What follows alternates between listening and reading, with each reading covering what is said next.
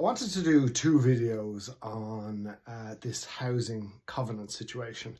The first one is in the financial hypocrisy of the situation, and the second one is kind of on what I believe to be the ethics of the manner. So I'll do the financial hypocrisy first. And actually, I want to bring into question the bailouts, the recent bailouts of the banks in America. So SVB Bank and Signature Bank were recently bailed out.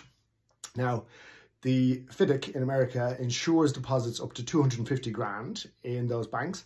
So actually what they're doing is they're bailing out very wealthy people with deposits much higher than 250 grand.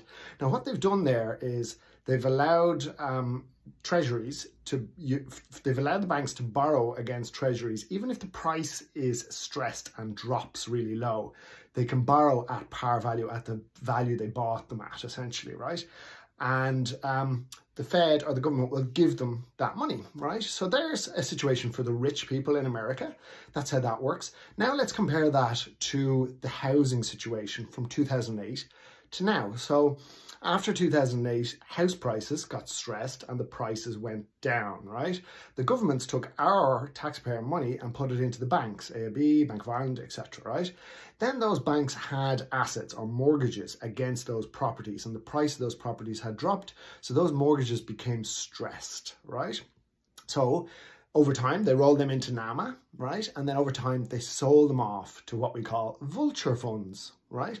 So as opposed to the situation in America where they bail out the millionaires, in this situation, there was no bailout. Now, what could have happened there was that the government said, okay, we will bail out those people with those properties, make sure we hold those mortgages on the books of those now state-owned banks until the price of those mortgages goes back again and those people can get out of arrears.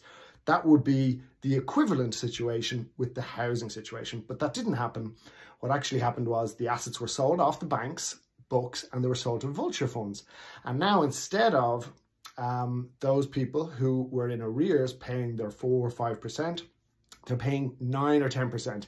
And again, under stress and being pushed into arrears. So there's one rule for the very, very wealthy and another rule for the normal person. And this could very well happen again in Ireland. Apologies for being a bit sweaty. I was thinking about